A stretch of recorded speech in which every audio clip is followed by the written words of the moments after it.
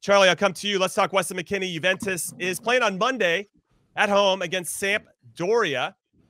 And actually, they're away to Sampdoria. It looks like McKennie is slated to start in the midfield with Zaccaria and Locatelli. How are you feeling about him, and how did you think he did in his first game of the season? Yeah, I'm excited to see him back on the pitch. Sampdoria lost to Atalanta 2-0 the first game. They're at home, so they're not a strong team. So I think in this match, I think Juve, after coming up with a 3-0 win against Sassuolo, they feel that they're going to continue to keep pushing. And for McKennie, he got great minutes. He's still not anywhere near sharp. So I think this is an opportunity for him to start to continue to make a name for himself in that midfield. And for Weston to do that, I think what separates him from most of those players is, yes, he mixes up, he's physically dominates the midfield, but he also gets in the box. He has a real knack at the timing part of making those late runs on a midfield, getting in the box for set pieces or corners. So if he can get on the score sheet or get involved on a couple of goals, I think that will do him a world of good for his confidence. Yeah, Juve beat Sassuolo last week 3-0. Vlahovic scored. Di Maria scored. Di Maria gets hurt, so he's going to be out apparently for the next 10 to 14 days. And we'll see how that changes the team a little bit, because I thought Di Maria looked really, really sharp. And now if McKennie comes inside, they got Filip Kostic. I don't know if you guys saw that or not, from Juventus, or that from Eintracht Frankfurt, who helped wore the number 10 shirt for Frankfurt as they won the Europa League last year. He can play a bit of a wing back, so maybe an option. He came in for Alexandro in the latter part of that game against Sassuolo. And if he's in the team, I think that allows McKennie to maybe pinch a little bit more centrally and maybe not be as wide as that McKennie kind of started, at least that game against Sassuolo. So we'll see how he sets up and how he plays. Into your point, Charlie, it seems very interesting that he started, but how he's going to be more sharp in the second game now that he's got some minutes under his belt. So obviously very curious to see how he performs, and against the Sampdoria team, that's a bit of a tricky fixture at times. All right, let's go over to the Bundesliga. Heath Pearce. We got Ricardo Pepi. We got Jordan Pefok. We have Joe Scally. Let's start with Joe Scally, because he's actually been really solid for Borussia Mönchengladbach and their new coach, Daniel Farke. They're home to Hertha Berlin. Now, they gave up a late equalizer last weekend to Schalke, which cost them their second straight win to start the season. They're currently in third in the Bundesliga. Now, Hertha conceded 71 goals last year, which was not very good. And then you have Gladbach, who gave up 61. So there's probably some goals in this one.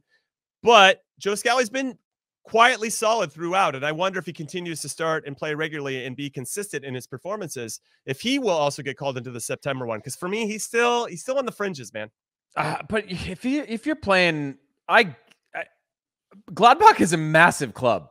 And if you're playing consistently, and again, it's circumstantial, right? Stefan Lehner is back and he's on the bench. I'm not sure why he's not playing. I know he's a little bit older in age. I think he's close to 30 years old, and is considered the sure starter when he is fit and healthy. But he's been on the bench. Maybe they're just taking their time. But clearly, there's a trust in putting Joe Scally on the field without having that option. Because if you didn't trust him, you would just put Stefan Lehner in, who's passed all the fitness tests. He's capable. He's able to play and go 60 minutes and then put Joe Scally in. Joe Scally continues to get the starts. If he starts again this weekend, I think they're certainly continuing to build a story for him and his development.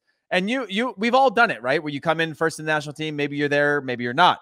You come in for a camp, maybe you're there, maybe you're not. And to continue, like Charlie just said a few minutes ago, of keeping that door open and forcing your way back into the team. Now, it's easier to do that when you're a goal-scoring striker, to force your way into a team. But for other players like him, when we look at our depth chart, I mean, it starts to create a real opportunity for Greg Berhalter if Joe Scally is an able backup in one or two spots, with a left back or right back, knowing that you've got some depth or coverage there and a little bit of comfort knowing, you go back again to my own experience in 2010. Of course, they weren't going to take a second left back who at the time only played left back, because you've got DeMarcus Beasley that can play there. Carlos Bocanegra ended up playing there behind with Johnny Bornstein. And so you have it allows you to focus your time and energy on other positions that might allow you to bring another midfielder or another center back or another right back, or not a right back, but another position if you have depth of a player like that. So I think it only helps his cases that he's playing.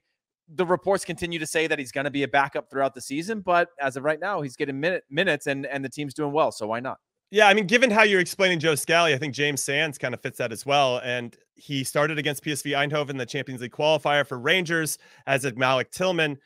Rangers do have a game this weekend, but I could see both of them being rested because they're going to take that 2-2 result, which I think they have to be disappointed with, even though James Sands didn't have anything to do with the 2 goals that were scored for PSV to go down to Holland and get a result. We can get into those two in a little bit. Let's talk about Jordan Pefok with our resident number 9, Chuckwagon Davies here.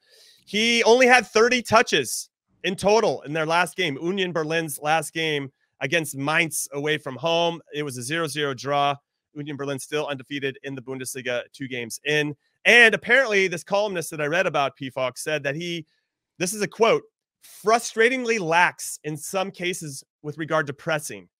And I was like, that's not what the columnist went out, like talked about, honestly, talked about the whole team and went out of his way to say that Pefok was, quote, frustratingly lax in some cases with regard to pressing. I'm like, that is not, I hope Greg Berhalter doesn't see that article because that's the one thing that's working against him. I know, I know. So I'm curious because Union Berlin are at home against RB Leipzig. It's going to be a great test for him. For people that don't follow Union Berlin, they sit in a 3-5-2 and he's one of the 2 strikers, which is something we don't play with the national team. So I'm kind of curious systematically if that's going to help his cause to work with us as well. And then if he's not pressing, that's definitely not going to help his cause, Charlie. Well, I can tell you one thing. If there's ever a caption that fits a player better, can't dribble for nothing, then I don't know who else we're talking about. Well, those T-shirts now are going to have to just have names on them because it's the same quote for a lot of players. He can't dribble for nothing. In the form of his life, but can't dribble for nothing. He's very limited in what you get with Pefok. I mean, yes, big striker, gets in the box, but he's never going to dribble. He's not going to press. And if you try to dribble, it's like get the ball off his foot right away. He's not a good pressing striker.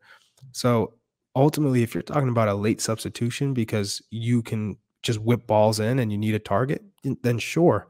But that's not what you're looking for, especially in a World Cup. You don't have that luxury of just saying, hey, we need a striker just for 10 minutes who can be a nice predator in the box. No. So he has to continue to improve. I mean, that's why he made the move to the Bundesliga to say, hey, if I can score 20 plus goals in this format and improve on my game because I'm going to have to stay on the pitch, then that's where he will make a name for himself and get an opportunity with Greg.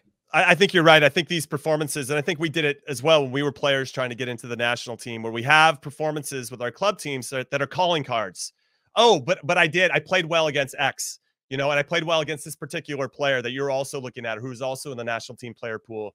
And those are big moments. And this is a big one, I think, in particular for Jordan Pefok. Very similar to Tyler Adams and Brendan Aronson in Leeds overall against Chelsea. You're starting to go up against some of the world's best players, some of the world's best coaches, some of the most organized teams that are playing in the Champions League regularly. And if you can hold your own and do it against those guys, and I think that's, from a coaching perspective, I can start to trust that guy because I know he's got that valuable experience that when he gets to the highest level, he'll be comfortable in certain situations. And I can ask him to do things that maybe I couldn't ask of another player that hasn't had that same type of experience. Anyway, I'm just kind of going off on a tangent there.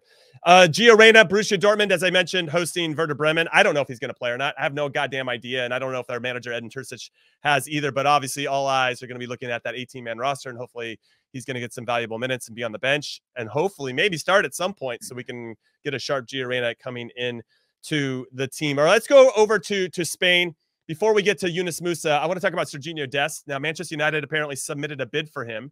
So I doubt he's suiting up for Barcelona's away game against Real Sociedad, which might be for the best because La Real only gave up 9 goals in 19 league games last season. So that could be another tough test for Xavi's men. You got to also include Xavi saying, if you want first team opportunities, you need to leave. That's exactly right. So, he came out and said that. Dest is leaving. It's one thing to say, I'm going to stay here and fight for my place. But if a coach is already making it known that you're not going to play, if Xavi said, you know what, Xavi's like flip-flop though, hasn't he? He's like, I really love your game. I want you to. But he always prefaced in like what he's doing now. I love what he's doing now. And if he keeps this up, then and that's just like that's a very gray area to be able to like, well, he didn't keep it up.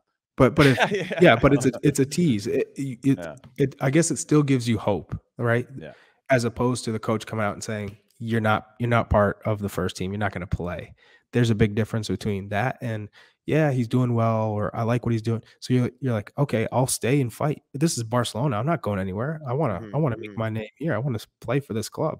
But if as soon as the coach tells you, no matter what you do, basically you're not going to be playing, then it's time to go. Right. Okay. And the other game, and I agree with you on that. I think that Sergino Dest's days are numbered, and it feels like he's been like that since Koeman left, that he never really was one of Xavi's guys. Like, all right, we'll put him in because he's got something to him, but the belief that he gives to, let's say, a Pedri or a Gabi is clear, right? I'm going to develop. I'm going to invest time into this guy. I can see his future. Dest was like, he's kind of one of Koeman's guys.